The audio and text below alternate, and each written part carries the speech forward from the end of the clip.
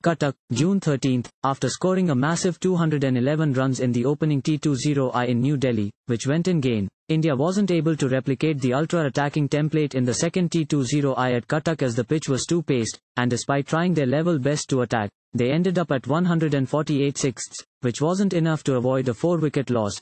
After being 2-0 behind in the 5-match series against South Africa, batter Shreyas Iyer insisted that India's plan of attacking with the bat throughout the innings will not be shelved, especially in a men's T20 World Cup year, to be held in Australia in October to November this year.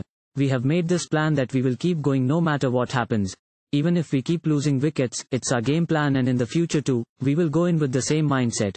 We will back ourselves and back our instincts, said Iyer to reporters after the match ended.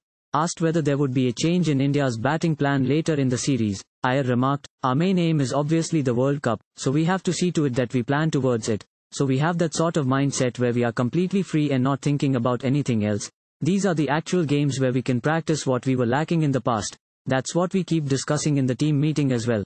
No matter what happens, whatever plans we discuss in the team meeting, we have to execute those.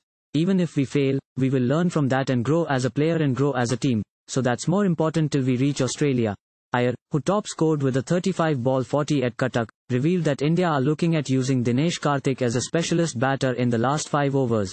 In India's innings, all-rounder Axar Patel walked ahead of Karthik and made just 10 of 11 balls. Karthik too struggled with the bat, being at 9 of 16 before hitting boundaries in the last 2 overs to remain unbeaten on 30 of 21 balls. It's definitely something we have strategized earlier as well.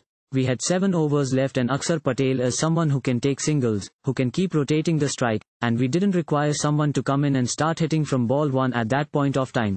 Even Karthik can do that obviously, but DK has been a really good asset for us after 15 overs where he can come and straightaway slog the ball.